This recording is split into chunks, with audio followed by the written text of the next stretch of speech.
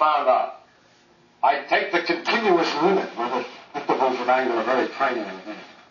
Obtain a continuous curve. Let theta be the angle at some point P. Obtain a continuous curve. Let theta be the angle at some point P. Let theta be the angle at some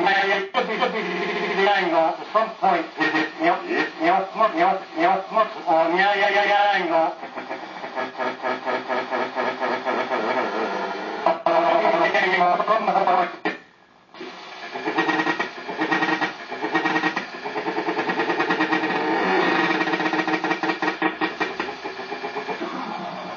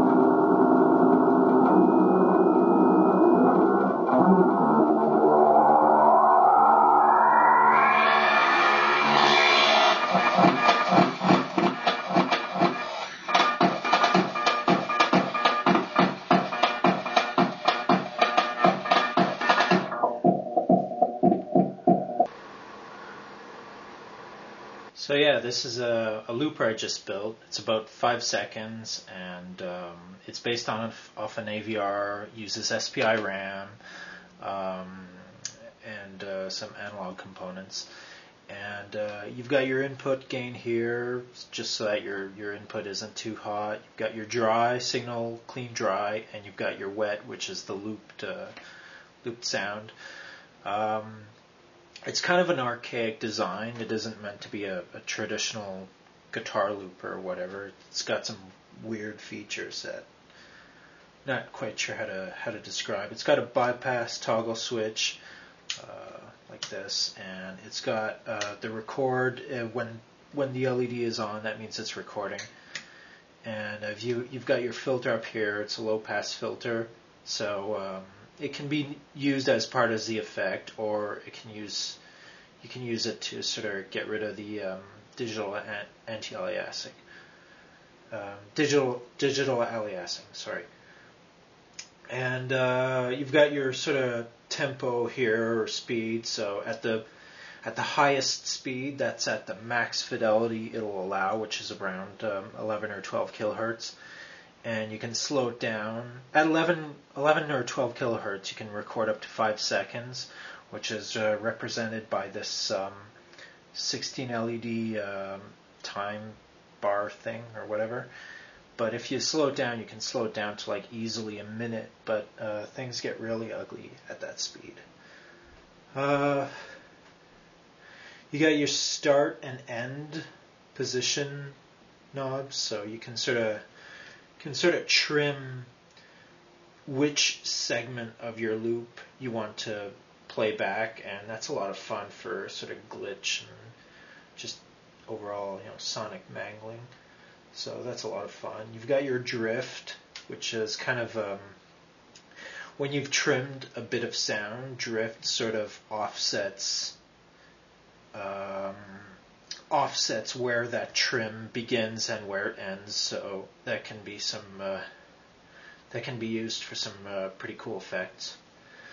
And then you got your confusion knob, which is kind of a ping pong effect. So if this width is your total trim time, if this width is your total loop, and you've trimmed just a segment, well, the ping pong will sort of go back and forth really fast on a really, really small sample. So that's kind of fun for some really crazy effects. And you got your direction here, which is basically playback forward or reverse, and in between is kind of this weird glitchy, doesn't know what it's doing, so I left that in. That's kind of fun.